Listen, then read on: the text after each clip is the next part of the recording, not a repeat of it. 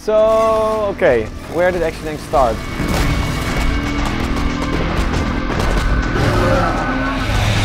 Oh yeah! Better than ever! Ready, go!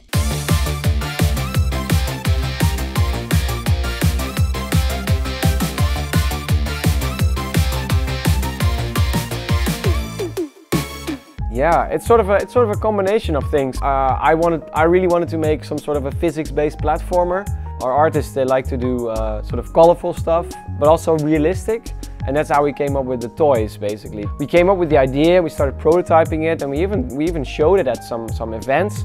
And then we said, well, we have some time, we have some money. So we basically had no clue what we were doing. We just sort of started working, and then we were like, okay, well, we'll just see where we end up.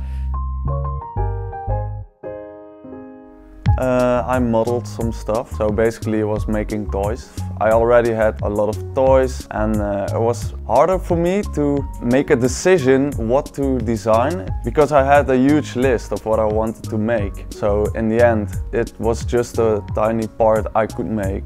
The biggest challenge for me was to put everything in just this confined space, because you have this really nice space you want, but you want it for people to be interested everywhere you look at. Everything you want to see has to be like, oh, and this brings me back, and this takes me back today. So putting that all into one room, and so everywhere you look should be exciting. That's basically what was the main challenge, yeah. So when we were doing like initial design stuff, we were just like trying to build these levels with blocks. And then the same goes for all the action figures. Like we all went to our parents and we looked up all our old toys and like all the stuff we played with when we were younger. And we just all put it together. So that definitely sort of got us in the right mood when we were starting and, you know, making the game.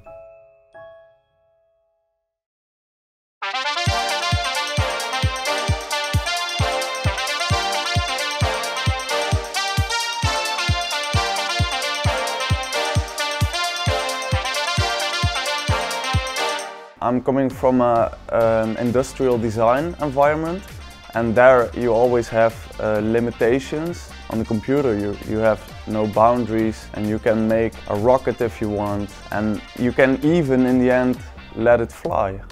If I could design an island for my own, this is the island I want to make. So I have this beach where you can like relax and chill, and like there's this huge boat which is like a huge party area, and there's also this huge jungle with a lot of foliage in there, so you can just relax. Basically like my own dream island.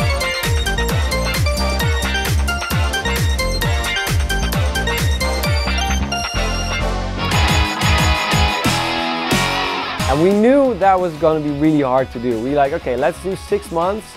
Then it will probably take a year to actually finish it. I guess in the end it took us 1.5 years. I mean, making games always takes longer than you expect.